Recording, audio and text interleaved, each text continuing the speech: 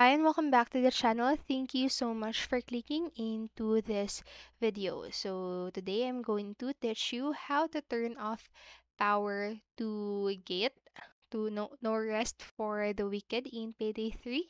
So make sure that you stay until the very end of this video so you don't miss any important step or information. And without further ado, let's get on it.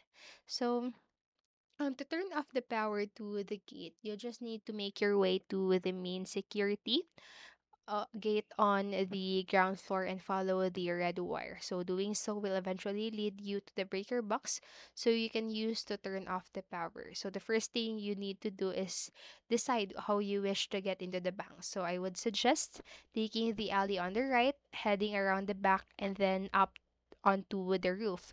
So once you are in the stairwell, make your way down to the ground floor and then watch out for the guard and the camera. So it is best to find the blue key card and head for the security room to take out the guard watching the cameras before going further.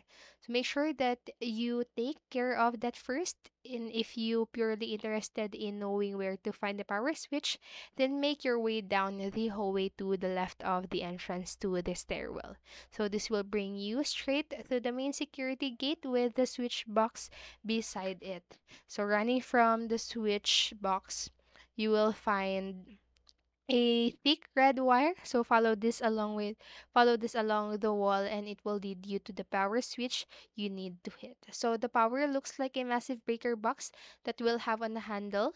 So just interact with it to turn it off, and there are at least three possible locations that this junction box can end up being. So first in the storage room beside the lock security gate, and at the end of the hall in the IT room beside the manager's office, and at the end of the hall to the right and near the double doors into the bank.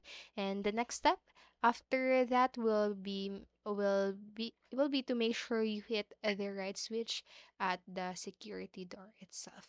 So that is once again a pretty complicated process, but thankfully we also have um uh, this guide will help you in doing that process. And remember, you can always pause this video or go back to the video and follow the instructions at your own time. So that's it, and I hope this helped you. And if it did, please make sure to like, subscribe, and hit notification bell button so you won't miss a video. Thank you so much for watching and have a great day. Bye bye.